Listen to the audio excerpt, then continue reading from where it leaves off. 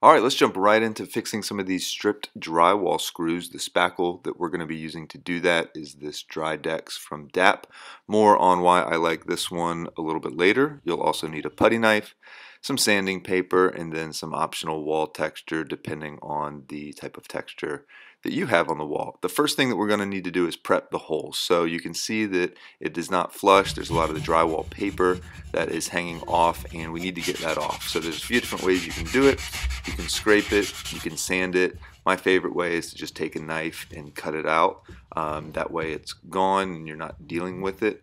However, we put, or at least I like to put, 2 applications of the spackle on.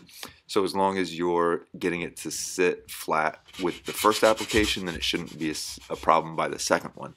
But if you're just going to do 1 application, then you absolutely need to make sure that it's nice and clean.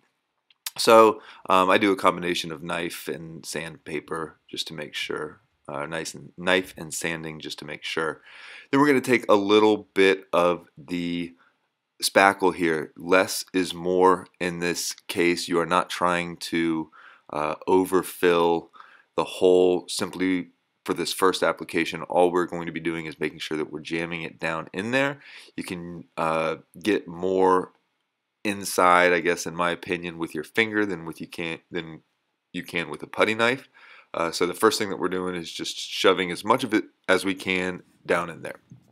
Then we'll take the putty knife and make it a little bit more pretty and put even more into the hole so that you'll never know that it's there. But this is the first step, smearing it all over. Don't care about how pretty it's going to look because we are going to fix it.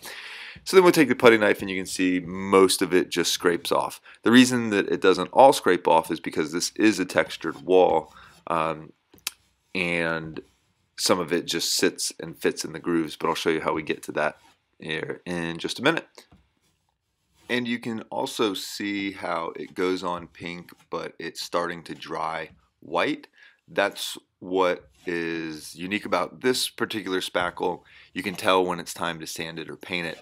I myself am quite impatient, so I have a tendency to wait 10 or 15 minutes, think that it's completely dry, and then start sanding or painting and screw it all up. So this is kind of an idiot-proof way to make sure that you're not doing it too early. You should wait, I think it says 1 to 5 hours, just to make sure that that it's completely dry.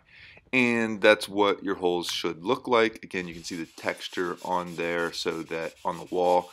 So we're going to have to match that later. But your next step after it dries completely, you can see that it's no longer pink. It is white, which means it's dried completely. Now we're just going to sand it all to prep for the second application. And I'm a big believer in less is more, so I'm going to take a wet rag and just wipe off the excess spackle. You don't need it there. It only makes it more difficult to try to match the texture later if you have a bunch of excess dried spackle around the hole that you really don't need.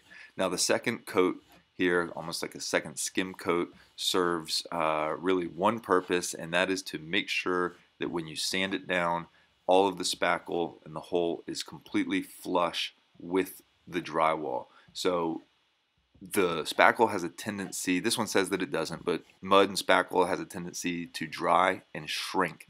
And when that happens, you can oftentimes still see the hole. So what we're going to do here is just make sure that it's completely covering the hole and it's raised slightly above where the drywall is, so that when we sand it, it's completely flush. And that looks really good. Now when we go to sand it, what you're not going to want to do is press down, because that's going to dig too far into the hole. You want to keep the sanding block flat against the wall so that it's even. If you start going like, pressing too hard into it, then you're going to actually sand out what we just did.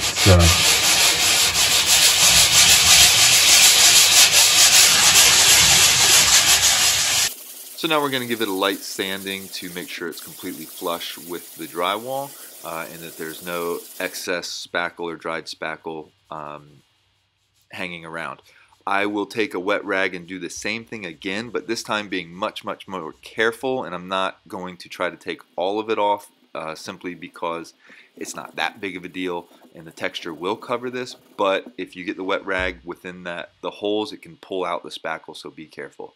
Pro tip here, sometimes the texture before you spray it can glob or make imperfections, so I spray it on some paper or something prior to putting it on the wall. But now that that's dried, it looks really, really good. It's hard to tell, but that texture is very, very thin. If you ran your hand over it, you would barely be able to feel it. So once we paint that, it will look great. You can barely even tell where the holes are now, and so that came out really, really well.